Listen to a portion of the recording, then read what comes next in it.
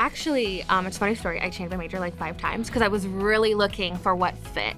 And I remember sitting in my first class, American National Government, and it was like a just relief feeling came over me. I was like, this is it.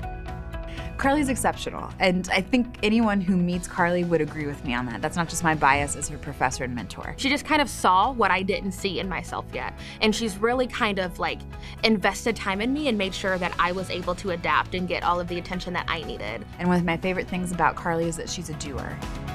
I'm the founding president of Project Regalia, which is a student organization on campus that focuses on women of color. We paired them with women of color faculty members across campus to make sure that they were getting to graduation by any means necessary.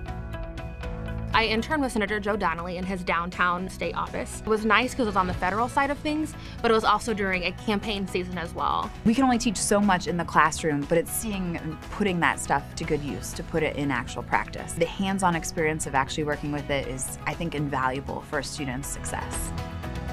Well, we've worked on a lot of different research projects, all involving women in state politics to some degree. And we found Harriet Bailey Kahn, who was a political pioneer in her own right. I want to get her work published. We're going to make a historical marker for her so the world can recognize her legacy as well.